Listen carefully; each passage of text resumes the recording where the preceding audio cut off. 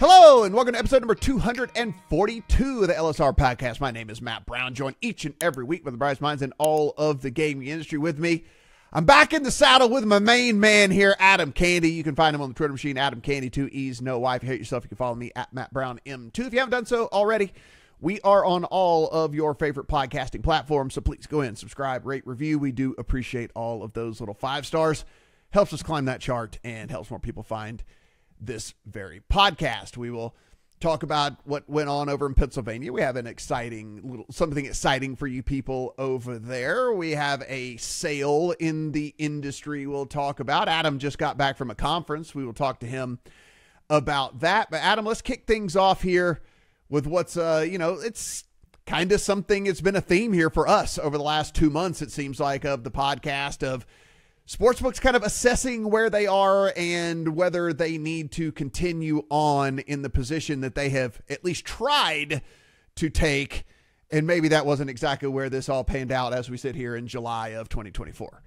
Matt, we spend so much time on this podcast talking about the money-making opportunity of NFL and college football betting, right? That is the prime season for customer acquisition. It is the prime season for trying to take those customers and get more and more betting volume from them as you go along. What we don't spend as much time talking about is how much it costs to do that.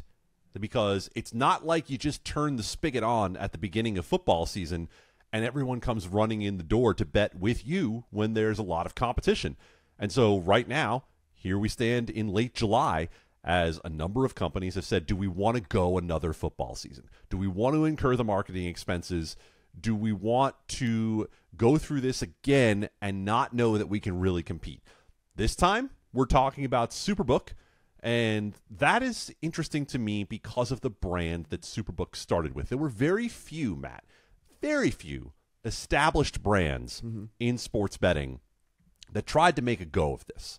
And when I talk about sports betting, I mean sports betting in particular, not casino like MGM and Caesars, right, not DFS like DraftKings and FanDuel, but a company like Superbook where everyone knows the Westgate Superbook, and before that, the Hilton Superbook, and everyone knows about the Super Contest. It's one of those things that gets talked about in mainstream media and has been for a number of years. And when you go to Las Vegas, the discussion is always like, oh, where are you going to hit if you're a sports bettor? Superbook is generally one of your stops if you are someone who cares about sports betting, if only to see the setup that they have down there. Well, we know that first under Superbook USA and then later just under the Superbook brand, they tried to go big. They were near double digits in states, and they never really made much of an impact. The Superbook brand did not resonate outside of Nevada. It was not marketed all that strongly. And Matt, I think there was also something that the Wire Act really did to shut them down more than other sports books. We talk all about exchanges and liquidity and the ability to work across state lines. Well, the Super Contest doesn't work if you have to run it in each state, right? It's not the same. You don't have the same buzz running the Tennessee Superbook Super Contest that you do from being in the Vegas-based one. Could they have tried to do it? Potentially. I think it would have been interesting to see if they could have done some state-based ones, but I just don't think it would have had the juice that others did. So what we got was basically an announcement on July 19th, like, hey, outside of Nevada, we're done. Like, you can come get your money. That's going to be the end of it. Superbook never cracked anything above 0.5% in market share anywhere, and even that would have been on the high end for them. Took them a while to get their New Jersey licensing situation squared away. They tried to compete in a number of other states and never really got any sort of attention for it. And so they will continue to be in Nevada. They'll continue to run the Super Contest in Las Vegas. I'm sure Jay Kornegay and company will still have the loyal following that they do in Las Vegas. But in terms of trying to make it farther than that across the country, they're done there. Specific to Ohio, Betfred decided to pull out from there. It's the second Betfred pullout that we've seen recently. Another brand that we're not really sure what the future looks like for them in the U.S. market. But, Matt, it's the Superbook one that I thought was really interesting in terms of the idea that you could just take what worked in Las Vegas and transport it to the rest of the country, and that did not work.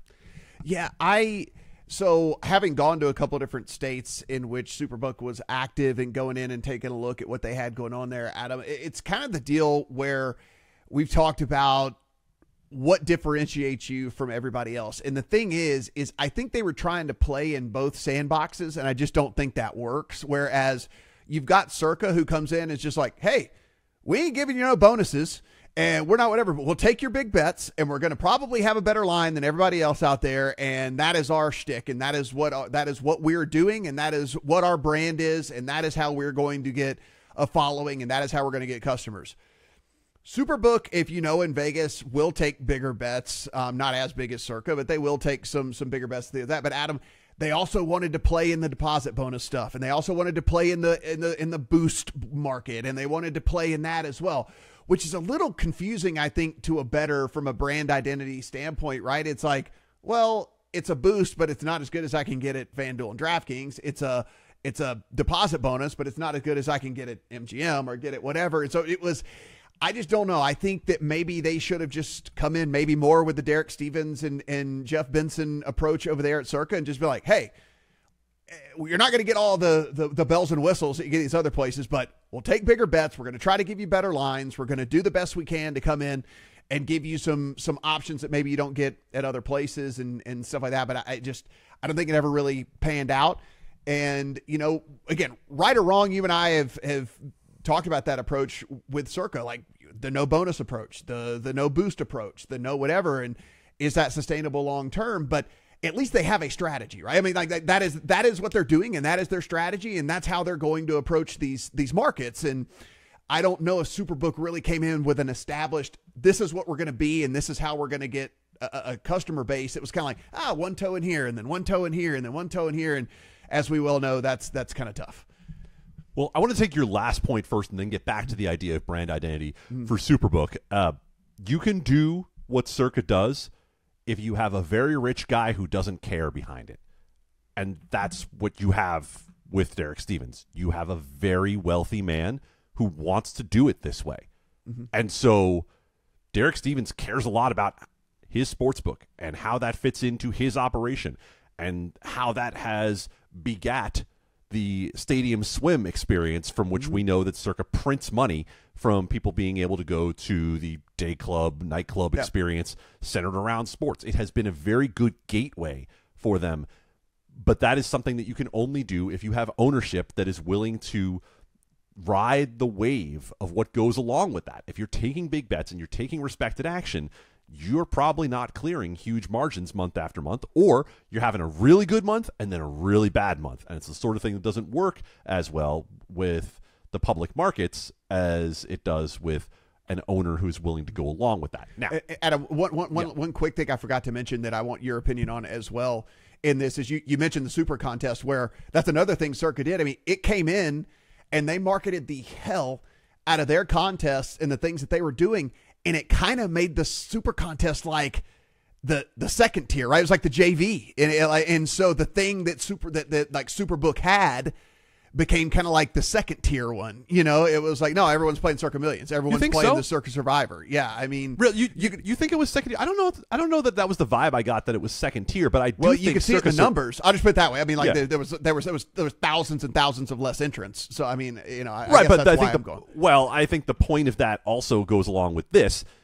Circa Survivor was its own thing too, right? Like coming in with Circa Survivor was brand new, and I think you probably saw that there is a limited pool of people who are willing to play at the dollar level that goes along with that. And I also believe if you're talking about the fact that you have to play at a certain dollar level, and you're talking about $1,000, $2,000 entries into these contests, that those bettors who are willing to play at that level are probably the bettors who were going to be open to the idea of going to Circa in the first place when you start playing at that level. They're kind of people who would be courted away from a place like Westgate. Now, beyond that, I think what you saw is that they didn't use Westgate, their number one asset. The Super Contest was their number one asset, is still their number one asset when it comes to marketing that sportsbook. It's the thing everybody knows. You could have gone to these other states and tried to recreate it in some way. Now, because of the Wire Act and the inability to play essentially across state lines, it would have been impossible for them to do it in a way that put that liquidity for the entire country together. But when it comes to brand identity and the failure to do that and the deposit bonuses, as you talked about, and so on, the folks that I talked to early on were a bit concerned about what the voices were in their ears on the Superbook side in terms of taking the Vegas approach, and were they going to use a more national approach? And you're talking about guys, Jay Kornegay, John Murray, and so on. They know how to run a book. Like you're not going to tell them anything about how to run a book, but they've never had to do the part of going to compete nationally against these brands throwing hundreds of millions of dollars into their marketing, into tech products that are far and away ahead of what anything Superbook or any other Nevada-based book had to offer. Yeah, no, absolutely. And, I hate it. I hate to see it. Obviously, we always preach that the more competition out there, the better, the more options for the better, all of that. But it's tough. It's going to be hard. And this won't be the last one. We'll continue, talking about these guys that decide that the juice isn't worth the squeeze as we continue on. But one is actually going the other direction here in this second story, Adam. We knew if we're talking about, money in the coffers, we know the money is in the coffers here. It was just a little bit of a delayed reaction as to how they wanted to roll it out, what the strategy was going to be. And I think that maybe at the end of the day, maybe they went about it the right way for what they're trying to do, is let everybody else fight and fight and fight and fight. And they're going to sit there and blow through tens of millions, if not hundreds of millions of dollars. And then we kind of come in and do our thing in wave number 2. And talking about Bet365. So the question with 365 is this: what is the goal? What do they really want? And part of the answer to that question goes back to what we just talked about with Circa. If you have ownership wealthy enough to just kind of ride it out, you can play it any way you want. It doesn't ultimately matter whether you decide to jump in, throw a bunch of money at it, or decide to wait until later. But what comes with that is, what are you willing to accept as success? Because it's going to be very difficult at this point for 365 to get to a DraftKings or FanDuel level of where they are right now. That being said, could 365 end up as the number 3 operator in this country? Without question. We've seen it in their early results in Ohio when they came in and were offering some big bonuses, that they were charting up at the top in the first year in Ohio. What we see now is that they're launching both their sports betting and their iGaming product in Pennsylvania. And that is, of course, one of the more lucrative markets in the country if you can get it going, especially because of the fact that you have iGaming to offer. That is the big differentiator for a number of companies in terms of their ability to ride this out long term. So now 365 is in that state. We will see what they do in terms of promotional strategy if they decide to go about it similar to the way they went about things in Ohio. But in an environment where we keep talking so much about who's not going to be doing this anymore, slowly and steadily we see 365 approaching its rollout in the United States. And again, it's a company that was not in any way dependent upon success in the United States for it to survive, for it to thrive. That's not what they need. They are one of the most successful gaming operators in the world at this point. They can take whatever approach they want with the U.S. market, and slow and steady appears to be the way they're going. Yeah, I look at Bet365, and it's like I said, if they want to kind of just slowly roll it into whatever. Will there ever be widespread online poker in the United States? Who knows? But if there is, they've got a poker product. Will there ever be widespread iCasino in the United States? We think there will be at some point, Adam, but we can't say for certain. But if there is, they can roll that out. We know they have a really good sports betting product. There's a lot going on with them that it's much easier for them to just turn something on than it is for a lot of the other people out there. And you've mentioned not only the money, but look, the experience. This is a company that has been around for 25 years now.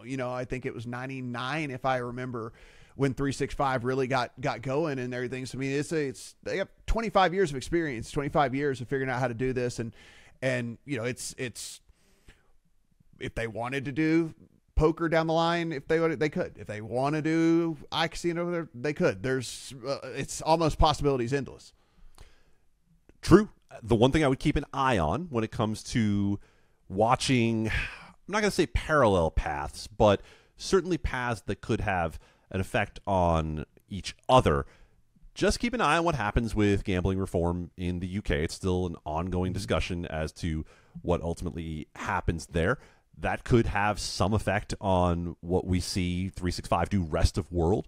It's not just about the United States, of course. There are hot new markets like Brazil. There's a lot that's happening worldwide right now when it comes to gambling. And because 365 has such an enormous reach, that you will see interconnected parts have effects on the other. But for now, brand new state in Pennsylvania, and what is likely not to be a cheap launch to have to go out there and compete in an established market in Pennsylvania.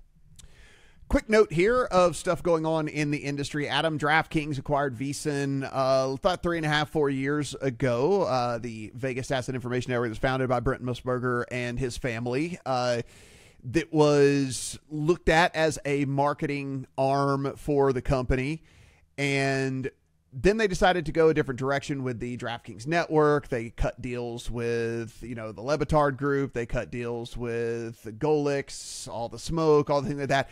Not really what it seemed like was sports betting based content, more just general sports entertainment type stuff. And it seems like that was the model they wanted to move with forward. Press release said kind of as much, which was they're going to move forward with the DraftKings network, but it's going to be focused more on kind of how their vision is of moving forward with programming and things like that. Just kind of reading into just reading into things, Adam, seems to me like they're prefer the more general sports approach and thinking that they are going to turn, the general guy who stumbles onto sports programming XYZ that they have bought rights to, and turn those guys into sports bettors as to people who are listening to really kind of hardcore sports betting talk. I don't know what the right approach is one way or another. I'm sure they will find out as the years go by with all of that. But VSiN sold back to the original owners. So full disclosure as we get into this story, Matt has been for a number of years a prominent voice on VSiN. I've done some work for VSiN in the past as well. So we know a little bit about the history here and where this has gone. When this came down that DraftKings was selling VSiN back to its original owners, I wasn't terribly surprised because of the fact that you look elsewhere with the idea of, we'll put this in air quotes, the media model for making sports betting work. It's not happening right now. And it hasn't happened very well for a number of companies. We've seen it tried in a couple of places where you put some branding of a media company and you hope to be able to attach to sports fans and be able to bring them along, and it just hasn't worked out that way. Now, VSiN's a little bit different because you had a different type of audience, right? You had a more betting-focused audience that was already part of that. But I think part of the deal when you look into that, if you're DraftKings as a sportsbook buying into that, my question to DraftKings would have been this. Who is it that is watching or listening to VSiN who isn't already aware of your product and who hasn't already considered your product alongside all of the other legal and illegal betting market options? The VSiN customer is a savvy customer. You have to really want to listen to that product, right? It's not something that is out there doing what a DraftKings network is doing. There is no Pablo Torre finds out on VSiN, right? I mean, frankly, we can both tell you from the inside, if you ever got too far toward that, entertainment type content on VSiN, in my experience, the powers that be would rein you in and say, hey, we need to know who we're talking to here. We need to be focused on the bettor. We need to be focused on actionable information. And so that, to me, always struck me a little bit strangely in terms of that deal. We know that DraftKings originally paid $70 million to acquire VSiN. We do not have the terms on the sale back as of yet, but be interesting to see which way VSiN decides to go with this, because even when it was part of DraftKings, they were taking advertising, from some other sports books. DraftKings said it will continue to advertise with VSiN. We know that at the time, VSiN's operations first were out of the South Point, then they were kind of split between South Point and Circa. They've now moved everything down towards Circa. And Matt, I've always wondered, with as much investment as Derek Stevens has put into building a studio for VSiN, wanting to cater to the very savvy and smart sports bettor, I've always wondered whether or not Derek Stevens would have an interest in owning it at some point. And that that becomes even more of a question for me now that Brian Musburger and Bill Adee are back in charge. Yeah, I have no inside information on anything with any of it.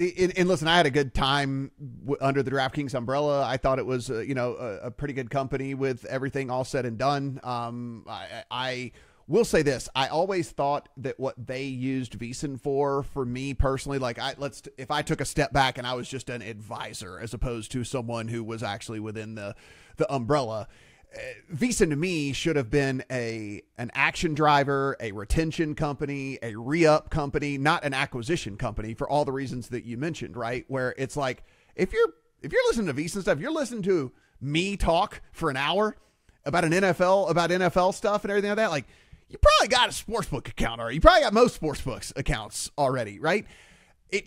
I thought VSiN should have been used for, hey, check out this specific bet. You should bet this bet now. Or, hey, you busted your account, unfortunately, last football season. Here's a re-up bonus. Here's a redeposit bonus type deal.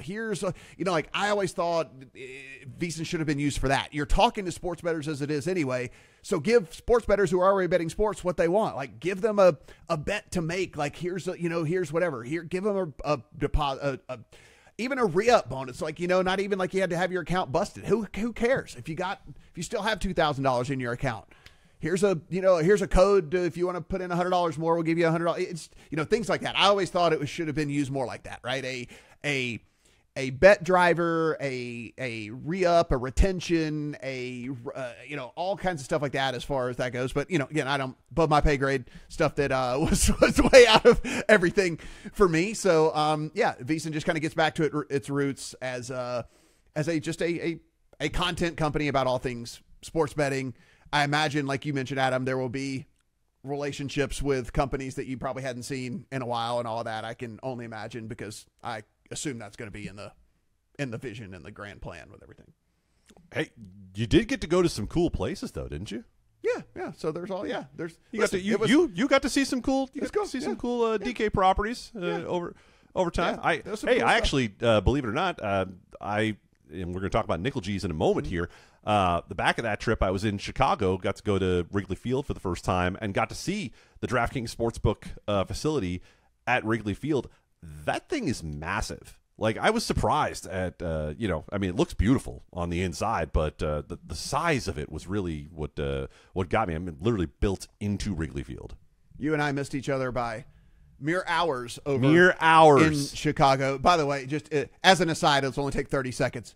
Shout out to everybody that had to travel over the last week. And if anyone working behind the counter at the airports, I feel very sorry for you. I know you have nothing. There's nothing you can do. I know. And everyone wants to scream at you and be mad at you and all that. I feel so bad for all of you out there having to deal with people who can't rationally process that you can't fix a computer. Like, it's not your job. You are not an IT person and whatever. So shout out to all those people. Oh, absolutely. And let me just toot my own horn here for a second. You ready for this? Yeah.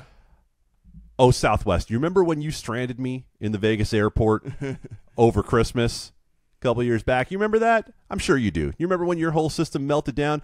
Well, guess what, baby? I was on Southwest this time, and because they're working off an old Commodore 64, none of us got stranded. We all made our flights. Good on you, Southwest. There you go. You're just flying on through there, Adam. All right, but you just mentioned it. So you just got back from conference over there on the East Coast. So tell us what you found over at Nickel G's.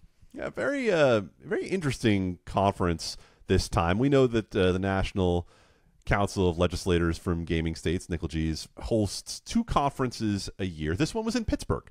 So we were, of course, in a legal sports betting state, being in Pennsylvania.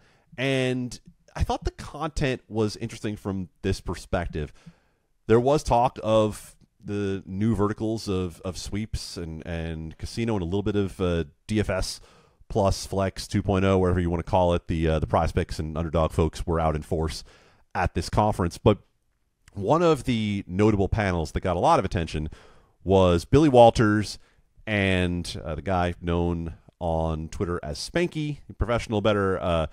They were kind of soft launching something that came out this week called American Bettor's Voice, where they're attempting to, as they say, get a seat at the table for the voice of the bettor. Now, you could bring up some reasonable discussion as to who the bettor is that they're representing. I mean, you're talking about a couple of guys with some significant coin, where if you go to their website for the American Bettor's Voice, they want you to pay $100 a year to join the organization. I might say they've got plenty of money to just sign people up and let them be a part of it without having to pay $100 a year. But the idea was they had a sit down with Billy, with Spanky, with Richard Schutz, the veteran casino legislator at the conference, and some very interesting discussion about what the life of someone who operates at the level of a Billy Walters is like. Now, we know that Billy Walters ran into some trouble legally, did some time in prison.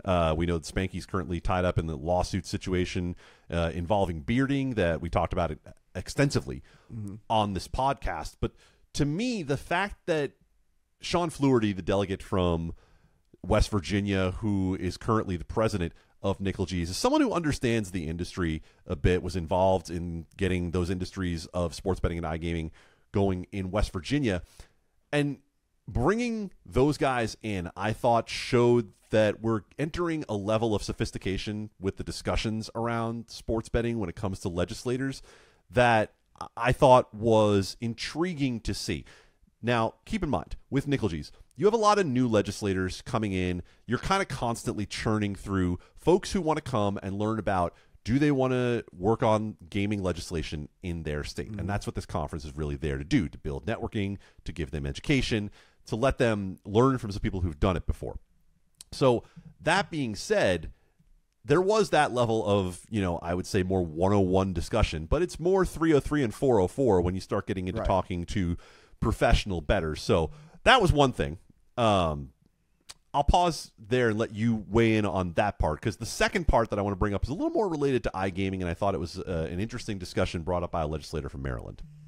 Yeah, it's kind of one of those things, Adam, where I've seen this happen in the other deals too. Like, there was like the Poker Players Alliance, like back in the day, and for poker players. And then I know they tried to do something with the DFS and things. I think it's fine. And listen, people want to be a part of groups. And honestly, at the end of the day, it ends up being more of just a social thing anyway, right? It's like, it's a reason for everyone to get together once a year. I'm sure there'll be some in-person meeting or so, I don't know how strong the voice really will be specifically in sports betting it's different in poker, and maybe it's different even in DFS, right? Because the high volume guys really do put in a massive amount of the fuel into the fire for those sites, right? I mean, like, high volume poker players, high volume DFS players are super coveted because those dudes are really and truly a bigger portion of the pie than most people realize. In sports betting, we already know this. We already know, like, the 1% is like just not. Yeah, I mean, they're making the big bets, but as we always talk about, they're probably winning the big bets more often too. It's just that we know the 99% is going to get catered to. I hate it. You hate it. We want to see it equalized a little bit more, and we want everyone to have a fair shake in all of this, but I just don't know from a business perspective, specifically with a lot of these tax rates that they're paying in other places, and as much as it costs to get going. You've talked about the marketing expenses that it takes to keep these things going. It's not even how about the initial rate to get going in a lot of these states? You're paying $10 million to get going in Pennsylvania whenever with this thing all started. Like, you're $10 million in the hole from day one. And so I just don't know how you don't cater to the 99% when it all comes down to it. And a lot of the talk, Matt, was about 1% issues, right? They want transparency in pricing. They want transparency in limits. And we have spent a lot of podcast breath talking about both of those issues. We don't need to get into it now more. You know where we stand on all of those things. It's not simple to solve that stuff. And if they want to have part of the discussion, that's fine. But I also think it's important to understand who's talking to you, right? And I think it's important to understand that Billy Walters is one of the most successful gamblers of all time. Yeah. But we have to talk about people in totality, correct? Right? We have to talk about the fact that Billy Walters is a convicted felon for insider trading. And so there is a level there at which you have to understand not only the message, but the messenger. Now, a guy like Richard, who is working with them, is a highly respected regulator, a guy that I enjoy talking to at the conference. Spanky, I don't think there are a lot of folks who have neutral opinions on Spanky, right? You kind of either fall on the side where you're in his camp or you're against him, and a lot of that is fostered online by the discussion that happens there. So just another interesting nuance to that part of how we talk about this. Now, I thought that Ron Watson from Maryland talking about iGaming only did it for about 15 minutes. Sean Flaherty brought him up at the end of a panel to have this discussion about what did you learn from trying to get an iGaming discussion going in Maryland, and what will you try to apply next year? And man, he gave one of the most succinct, intelligent, nuanced sets of thoughts on this that I've heard. And I thought the really interesting part that what Mr. Watson talked about was you have to have a team. You can't just drop a bill and think that it's all going to come together. You have to do education. You have to have all of your people lined up before you do this. And when I say all of your people, I mean all of the people who would have an interest in where this goes, including the land-based casinos, including which operators will be coming in to run the iGaming product. Most importantly, maybe when it comes to the legislative process, you have to have your legislators and your executive branch people singing from the same songbook on not only what the tax rate is, but where the money is going to go, because it doesn't take much to derail it. And we saw it in Maryland this time, where not the small casinos, not the major players, but right there kind of in the middle with Live, where they brought in the unions. And the unions bust in people and talked about how they were all going to lose their jobs if iGaming came around because of people not playing in the casino anymore. And whether that is true or not, we've been on record talking about how cannibalization fears are overstated, but that's something that legislators are going to listen to. They've got constituents standing right in front of them telling them don't do this, and in a lot of them. And that union presence was a big reason why that bill ultimately didn't get as far as they needed it to go. So I thought that was very, very savvy discussion from Mr. Watson about what he learned and how he'll bring iGaming back next time. And it was great information, I thought, for anybody who's going to try to drop that bill in their own state, to say, listen, this is not something that you can throw out there without having all of your ducks in a row before you do it. You can't just throw the bill out there and say, well, let's start a discussion, because that discussion will be started for you and likely ended for you by other people. Adam, we got to put a bow on this. What was the best beer you had while you were there? Oh, boy. Well, at the game, you're at the Pittsburgh Pirates game, which we were able to attend. That's icy light territory, right? Like that, you're supposed to do that. Now, I don't get to go to the East Coast very often, so I don't see Yuengling very often. So when I get a chance to get my hands on a Yuengling, I get kind of excited. I enjoy that. Yeah. And at Wrigley, it was old style, right? Well, that's the thing. You beat me to the punch there. I was just going to say, first time at Wrigley, an absolutely perfect summer night. I lucked out and was able to get a really good ticket, 10th row behind home plate for far less than what you would think I would have paid for this ticket. Look at that humble brag right there. I love it. I love that. I'll tell you straight out, $150. Like the ticket was 100% worth it. Yeah, absolutely. But when I sat down with my old style and my hot dog at Wrigley Field on a perfect summer night, that instantly became the best beer just because of where I was. I like hearing that. I'm not a beer guy myself, but I had me an old style whenever I was in Chicago. Yeah, it was one of those things. Yeah, I just did. I can't help it. Guys, everything we talk about, you can go over to LegalSportsReport.com and you can find all the written words Adam and team are putting together over there. If you found us on YouTube, hello. And if you haven't gone to that yet, head on over to our YouTube page and give us a follow over there as well. For Adam, I'm Matt. Talk to you guys next week.